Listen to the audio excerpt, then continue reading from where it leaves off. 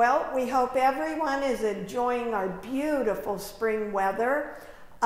We had our first picnic outside on the patio this weekend, and that inspired us to start to think about barbecuing and all the fun foods we get to serve when we have a barbecue.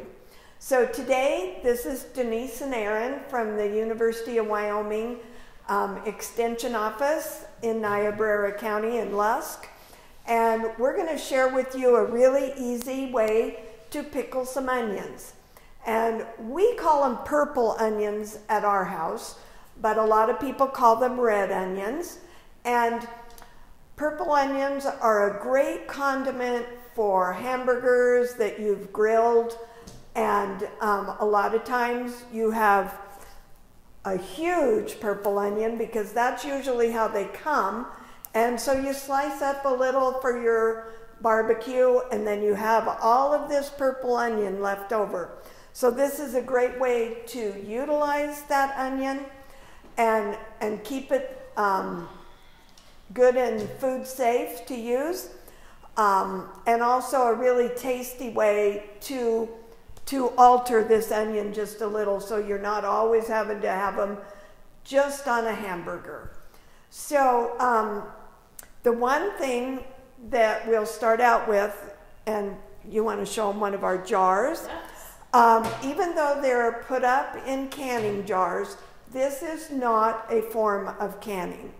This is a refrigerator pickle recipe, and so you cannot put them in your water bath canner.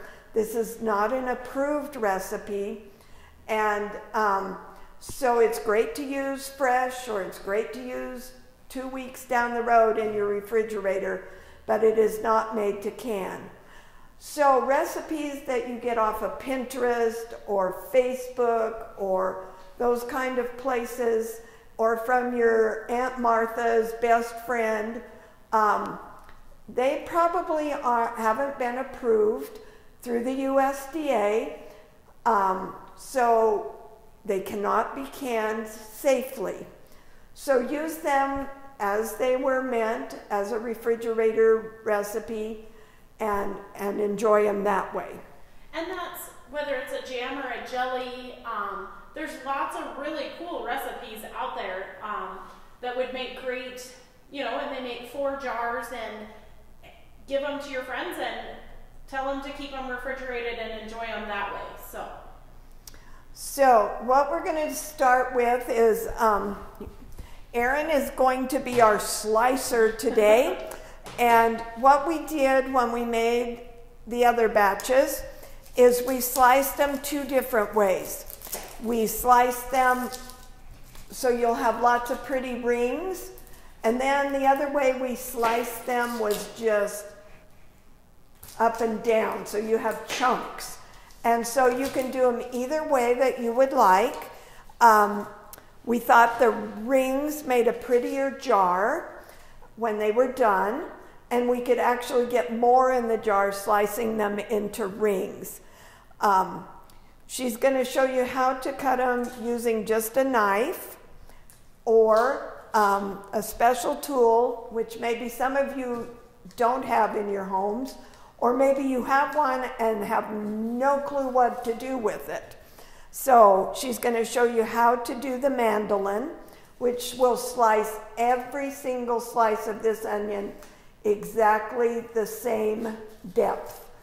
And usually for any kind of food preservation or pickles or that kind of thing, you want your pieces uniform in size and shape so that they either can the same or marinate the same. And you guys, you just want to make sure you're peeling it back. This one had several bruises in the skin, so I went down a layer to get the really nice looking onion. And that's with all types of, any type of food preservation, whether you're canning it, freezing it, pickling it for the refrigerator. You want to make sure you use really nice produce, nothing that's bruised, beat up, that kind of stuff. So Erin is going to quickly run to the sink and wash this off. Our onion was grown on the ground, so you really, or in the ground, so you want to make sure that you have eliminated as much bacteria and foodborne illness particles that you can. And right before we started, which we didn't mention today, we both washed our hands really, really good. And that is, again, very important when you're doing food preservation or cooking of any kind. And we washed all of our surfaces really well, and we're using all clean utensils. So what I did when we made the first ones Friday is just use a sharp knife. The sharper the better, the easier they slice down. And I'm doing fairly thin rings. So I'm going to do the first half like this.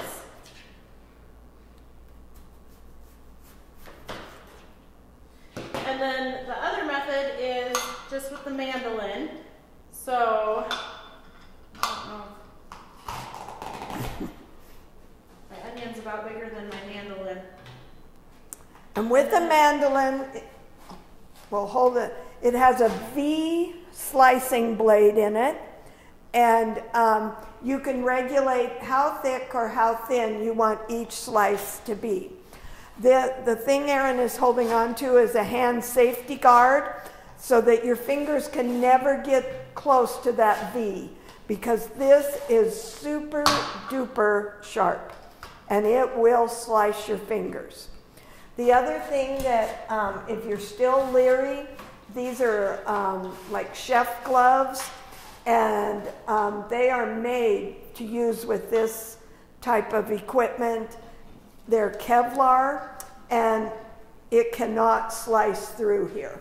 So if you have a version that you are going to get hurt, then get one of these. And even if you want to use this while you are cutting with a knife will not cut through this glove. And as you guys can see, that mandolin made really short work of really nice thin slices of that onion really quick. Probably the worst part of the mandolin is just taking it apart and cleaning it. But it does make that whole process really, really quick. So we've got some eyes in our onion, and I'm gonna just take those out and not put those in the pickle. I guess maybe more personal preference than anything. Then we'll make the syrup to go over the onions. And what the recipe recommends at that point is you leave them at room temperature to get the brining started. And then you put them in your refrigerator, and we found that they taste much better after they have had time to brine for about 48 hours. And then you take them and use them, cut them up more if you like pickle relish, if you just want them in rings to put on your hamburger, hot dogs, tacos, those kind of things. We smoked a roast this weekend and had cold roast beef sandwiches for lunch today. And with a little cheddar cheese, mustard, and purple onion pickles, they were a huge hit. So I'm just kind of breaking the rings into individual rings because it's making them prettier than anything. Just getting them down in there. And one of the large onions makes approximately 2 pints of pickled onions. So, and you don't want to squish them in so tight that you don't have room for any of the brine, because you want that brine to be real free in there to get to every piece of the onion. And they do shrink as they brine. We know that, like, this jar was, the onion has definitely. And you can run, if you were canning, you wouldn't run a knife around the jar. You could run a plastic, like a plastic knife or something like that down to release any air bubbles, but it is not that important in refrigerator pickles. These will last in your refrigerator for up to 2 weeks, so try to use them within that time frame.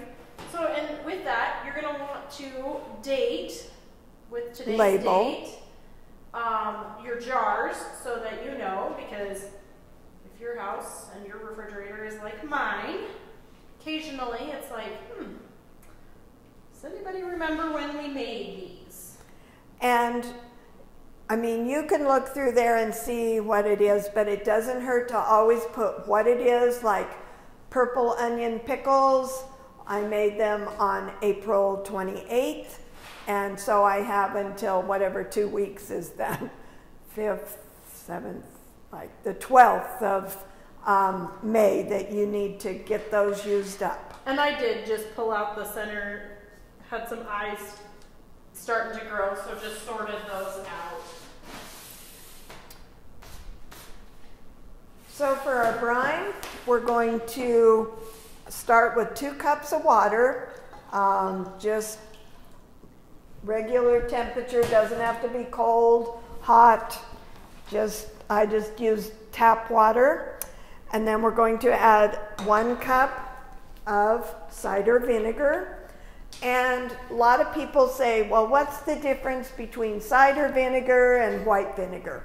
Cider vinegar is they have pressed the apples, pressed the juice out of them, then kind of smush the apples, get the juice, then it ferments through a 2-step fermentation process. And so you're actually, this is actually made from apples. And it has a very distinct odor or smell. White vinegar is distilled from grain alcohol, so it's a little different product. You can make these pickles with either type of vinegar. If you have your onions ready and you look in the cupboard and you don't have cider vinegar, distilled vinegar will work just the same way. A little different flavor and a little different aroma. So we're going to pour our 1 cup of cider vinegar in. We're going to need 2 tablespoons of regular granulated sugar.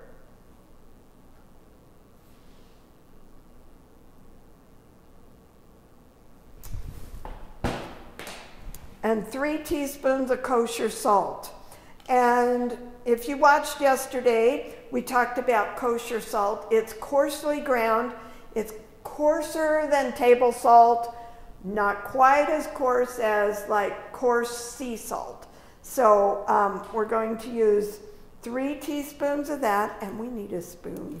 Oh, yeah. Because in all our confusion today, we forgot a spoon. So it's kind of like when you're cooking at home, you think you have everything gathered up, and then lo and behold, you don't. So we'll just dissolve the salt and sugar, and that won't take but just a minute in the vinegar. Make sure it's good and dissolved.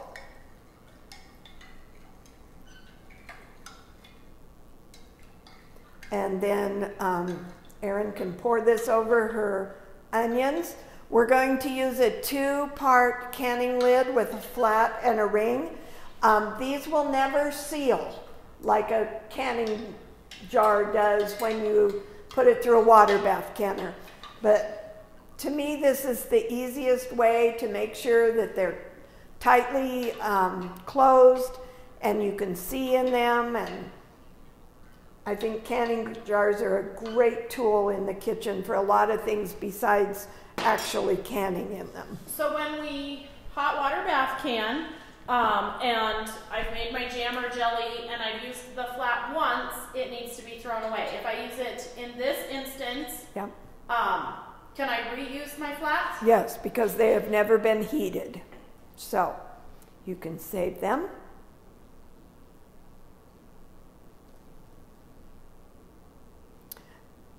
Today we will be posting this recipe on Facebook. And the other thing we're going to post is a vinegar chart that kind of goes through every vinegar there is, balsamic, red wine, kind of the uses of them, and if there's some substitutions.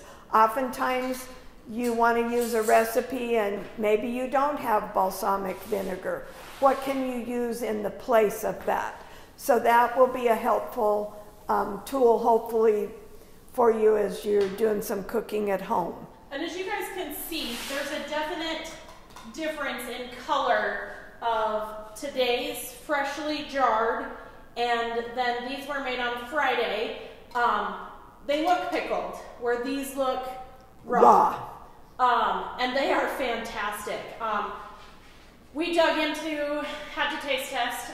We made it till Saturday afternoon, so about 24 hours into the pickling process.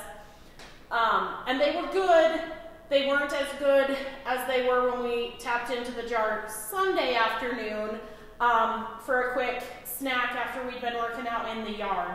And they were fantastic. We actually had some with our pizza, leftover pizza for supper Sunday evening, just because they had that really nice tang to them and tasted like summer. So it was kind of a fun, after we'd worked outside all day, we really enjoy pickles, so this was a fun twist on pickles at our house.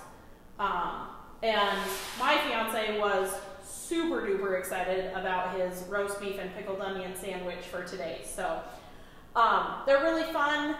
They're kind of a fun twist. I know at my house, I buy a purple onion because it's like, oh, I need it, you know, for a recipe, whether it's, I have a really fun barbecue chicken recipe that calls for purple onion, and then I have 3/4 of a purple onion left, and it's like, okay, now what do I do with it? This is definitely on the list of how to use up that purple onion for a fun treat, kind of spice up, mix up your usual routine. So.